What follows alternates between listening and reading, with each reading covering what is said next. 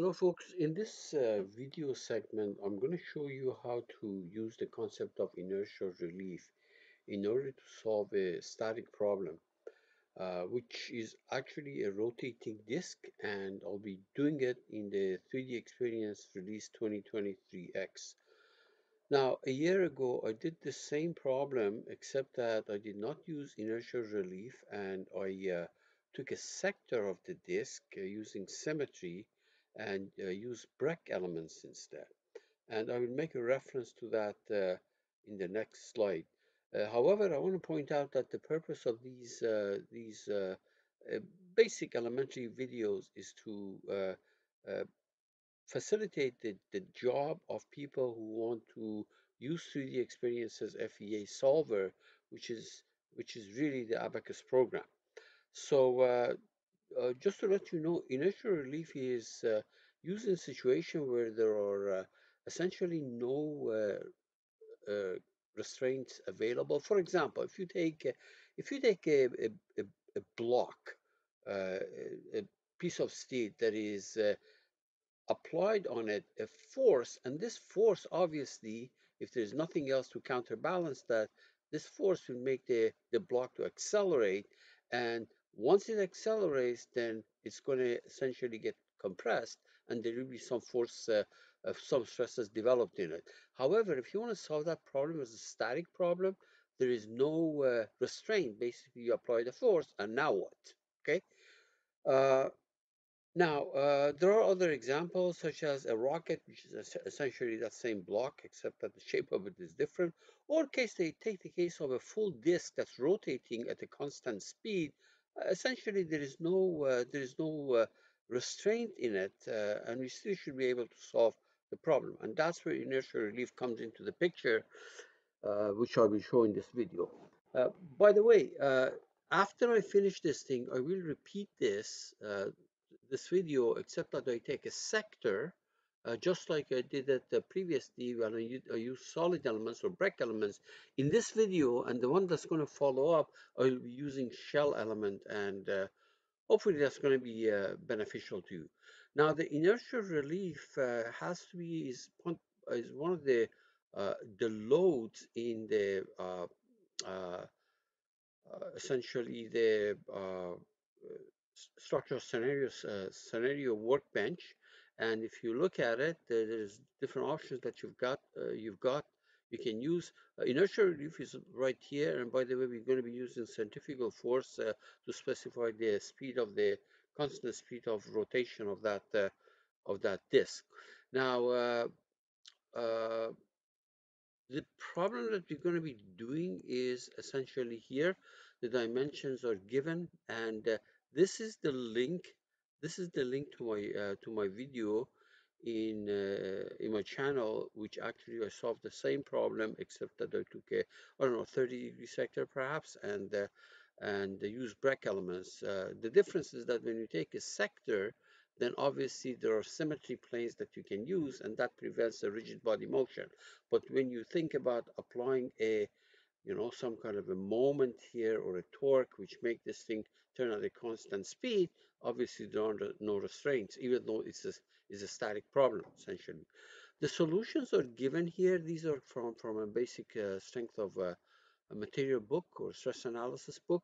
There are analytical formulas for this particular problem, and I have used default properties of steel, and the RPM of the disk is around 8,000, 9,000 RPM, which is 1,000 radians per second.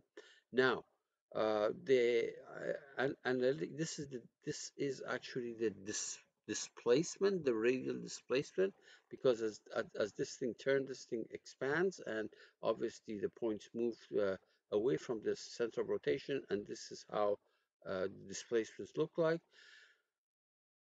And here I've also shown you the maximum. This is the maximum stresses, the maximum well, the extreme stresses appear at the center. For example, you can see here that uh, uh, the the stress, the radial stress, the radial stress at the center is non-zero, but as you go further up towards the edge, of course, it drops to zero, and the hoop stress always exists. Okay, so we're going to be comparing our results with these. Now, I also have prepared some slides here from different sources. I believe this is the theoretical documentation for the 3D Experiences online documentation. And if you're interested, you can read these things. And here's another one from a different source, which is up there. Again, it talks about inertia. If you don't really find these things in fundamental, basic books, basically, but you do see it in more advanced uh, finite element textbooks or literature. But anyway, yeah, if you have some time, you want to read this, it's right there. You can pause it and read it. All right, so let's go ahead and go back to our geometry right there. So there is, because I'm going to be using shell element, I need a surface. And if I need a surface, I'm going to do it in generative shape design, which is this uh, particular workbench in the CATIA program, but it's all integrated within 3D Experience right there. Okay, so I'm already there, you know that. I'm going to, on this plane, I'm going to sketch a circle of radius 300 inches, no, 300 millimeters, sorry. So there we are. Let's dimension this thing. A diameter is 600, radius is 300, right? This is 600, it should be 600. Okay, let's fit it right there. Now, pretty much it. Exit, and we're going to create a surface here under the surface tab right there. We're going to fill this, so right there, you can see that this is a fill. So we select that, and when you say OK, the surface is created. Now, for a reason that may not be obvious to you right now, I'm going to create a coordinate system. And the reason I create a coordinate system is that later on, when I want to say that this disk is spinning at some speed, I need to specify what is the axis of rotation. And since I don't have any other geometry here, the easiest way to do it is to go and create an axis system here and use its z-axis as the orientation that you want for angular velocity. That is done in wireframe. Here is the coordinate system right here, axis system, and immediately it create a coordinate system and place it at the global origin, which is fine. That's all we need is this line basically. Good.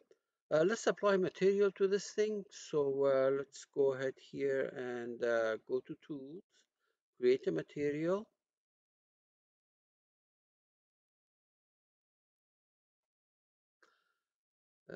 And let me call it, today's February 24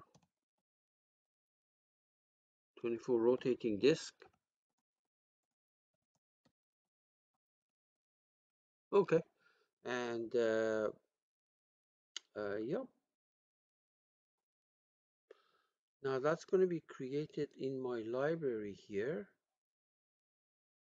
right there. Right click, apply. I'm going to close that, and I'm going to apply to this part. Of course, I haven't put any numbers in there. I'm going to do that right now.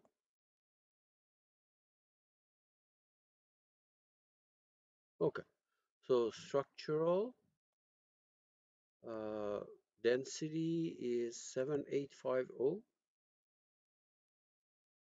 7850, which is typical of steel, kilogram per meter cube. And then we're going to go to Abacus multiphysics, mechanical, elasticity, elastic, and this is 200 gigapascal.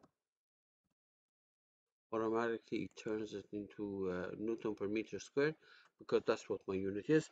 0.29, I believe, the Poisson ratio. Say okay. Now remember, for inertial release, you have to specify the density. Although it's a static, you're going to solve it as a static problem, you still have to specify the density of the material. That's pretty much it. So now we're going to go to structural model creation. We're going to use the standard finite elements model and say nothing, all the default are okay here. So, okay.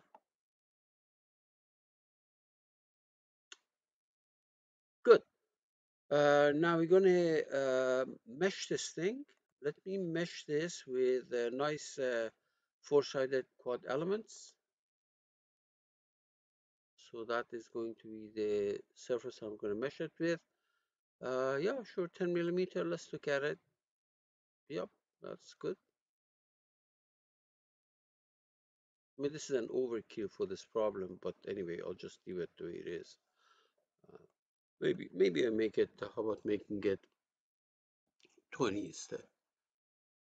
This is 2. Yeah, that's more civilized. Okay, now we have to specify the 2D properties, which is right here, which essentially is shell section. I refer to a 2D property because that's what I used to call it. And 16 millimeter is the thickness of this shell. Let me see for a second. Yeah, 16 millimeter right there. Okay, good.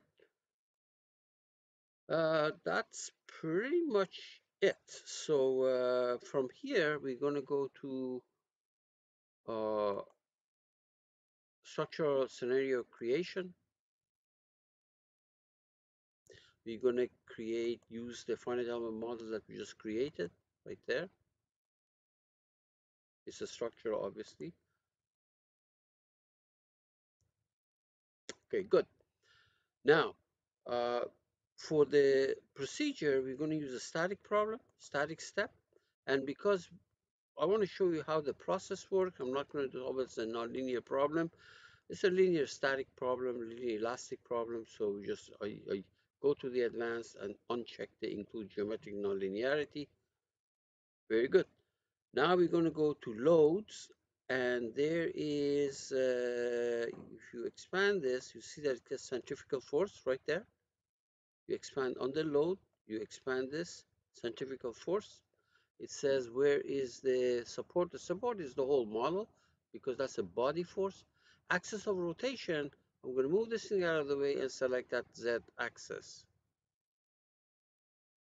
right there. And 1,000 radians per second. 1,000 rad underscore s, which is going to be around 9,000, yeah, around 9,000 RPM. Now notice that there it puts that icon there, which means this is the speed has been specified as a centrifugal force. Good. Now there is no other restraint. So what I'm going to do under loads, same place that I applied the centrifugal force, centrifugal force, there is that inertial relief here. You click on it, and notice that when I do that, if you zoom in closely, see now, if you zoom in closely, you see what happens here. When I do inertial relief, it essentially uh, applies minimum restraint uh, so that no artificial stresses are developed there, and in this case it puts it right there at that location. It doesn't have to be like that, but anyway. That's what it does. This is pretty much it. So let me do a save here, quick save.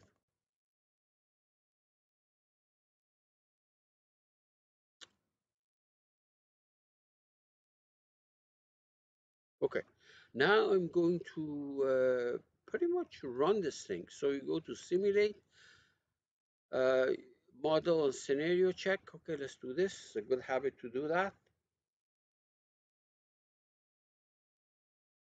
If there are any obvious fundamental mistake, they may pop up here. And then we're going to do simulation check. Now make sure that you have the bare minimum things needed to do the problem. I could have jumped all the way to the end and done simulation, but if anything goes wrong, then you have to go and backtrack and find out what happened. You may get some warnings here, which is fine. These warnings are not, it has to do with, for example, some stuff that you was removed because you didn't have the information for you know, for the kind of thing that I was looking for. There will be some messages here regarding this inertial relief, I believe. Let's see. Yep, actually fine. Yep, that's okay. This is fine. And this is the one that I was talking about. Output request CF has been removed, etc. But anyway, we didn't get an error message, so now we're going to run.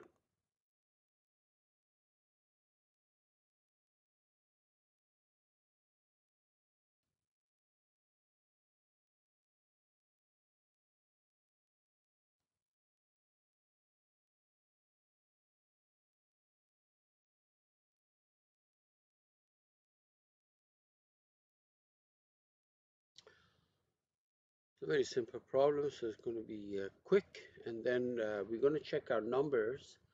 Check our numbers first to see whether they match, at least as far as the contour goes, with the stuff that we had we showed you on the slides. And then we're going to do a path plot, which allows us to see the variation of different things, such as, for example, stress, hoop stress, etc.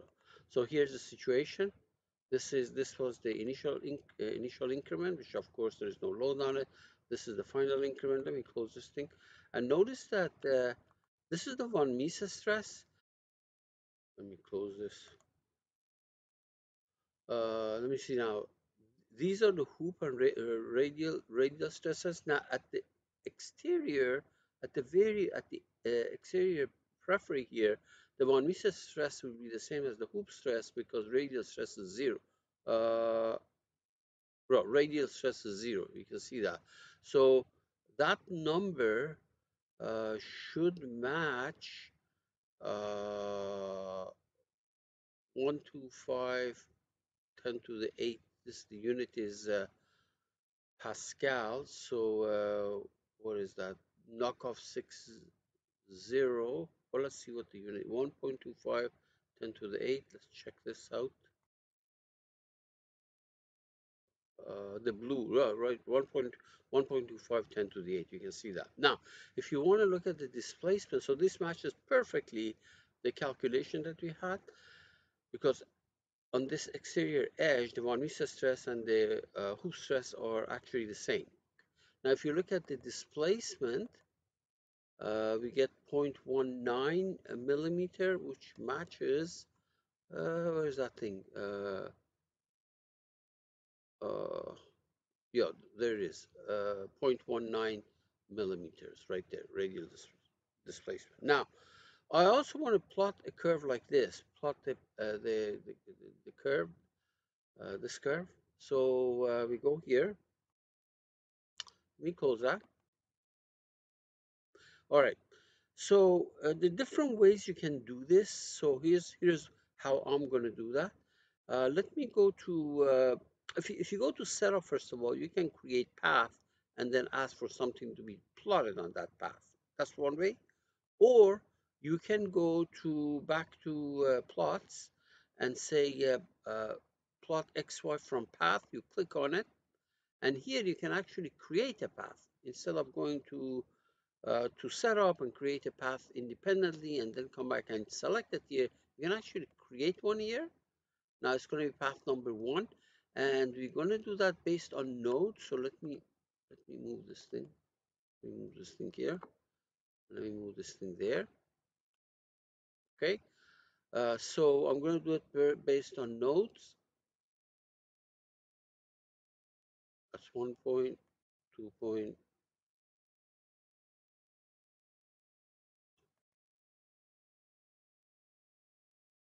Oops. I'm selecting all the nodes in a radial direction. So I'm not going to get exactly that curve because I'm deviating from a straight line. You can see that. I'll give you the idea. You can do the same thing with the hoop stress and the radial stress that can be plotted. Now, the path has been created, and you say okay.